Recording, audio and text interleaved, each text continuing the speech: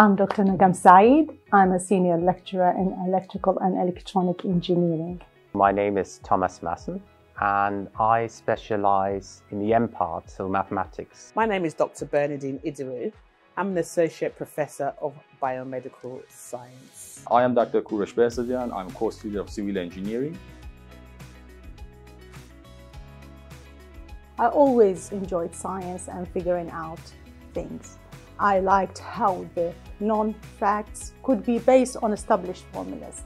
I got gratification from solving STEM-based problems, and that led me to pursue a career in engineering.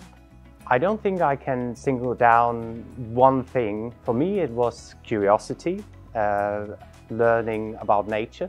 That developed into more specific interest in maths much later on. I think it could have been any STEM subject, but basically just wanting to know more about nature and how it works. Firstly, I wanted to increase the representation of Black females in STEM. I wanted to research diseases affecting ethnic minorities. I would like to be a role model for young females thinking of a career in biomedical science, but think it is not a career for them. When I was in high school, I was looking at different the fields and modules, specifically the biology and math and physics. For the lessons the math and physics, I was very excited. I was enjoying a lot when I was reading or studying math and physics.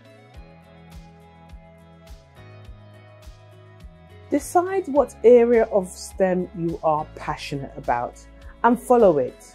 So this is a career you will never get bored of. There are always new areas of research and growth with STEM. It can be challenging, but it is worth the hard work. So you have to be curious and open-minded. That is a must.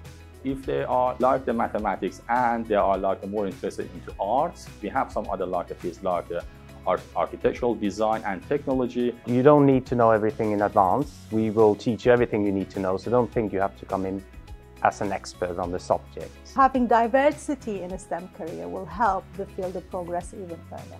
Being open-minded, curious, and just believing in yourself, those are the main things.